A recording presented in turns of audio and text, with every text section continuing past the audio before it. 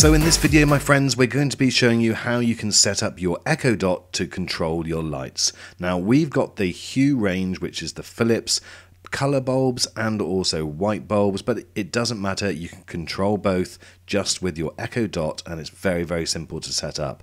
You can also do the different lamps as well. So this is the Philips Hue Go, and that changes colors, and it really does come into its own when you've got the color bulbs in the lamps, and I'll show you that in just a second. Turn the lights on. Okay. So it's so easy to set up, and it really comes into its own when you've got multiple bulbs and you've got the different coloured bulbs, because you can really create some great atmospheres within a room when you're using different colours. Now, for a bizarre reason, I decided to name my individual bulbs different names, mainly because I wanted my wife to have to say "turn on Donald Trump," which she absolutely hates. But anyway, that's a side note. So what I'm getting to the point of is that you can actually use this to control individual lights. So you can say, "Turn on Bono." Okay. "Turn on Freddie." Okay. So that's a really great feature that you can do it individually, and also on the point of individually, you can have them as individual colors as well. And again, you just give the command to your Echo Dot that you want them to turn an individual color, and that's very, very simple to do. You just do it something like this. "Turn Donald Trump blue."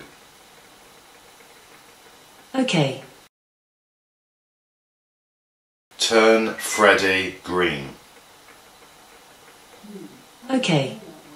So there you go. It's very, very simple, and once you've done it a few times, it will be an absolute piece of cake. So let's now set this up and show you how you can do that within the app. Okay, so the first thing you need to do is make sure, obviously, you've got your Alexa app installed, which you should already have, and then head on into that. Then you need to click on where it says Your Smart Home Skills, and then you'll get through to this screen, and click at the bottom there, Enable Smart Home Skills. Then in the top box, which is the search bar, just type in Hue, and then you'll see the very top answer coming up, or the very top search result is the Philips Hue. So click on that and then just click Enable. What you'll have to do now is sync this with your Philips Hue account. So you may want to pause this video while you do that. And then when you have, you'll get this notification saying, "Do you trust this application?" Just click on Yes, and then it will say that it's automatically been successfully linked. And then it will just take a few seconds more and you're almost ready to go.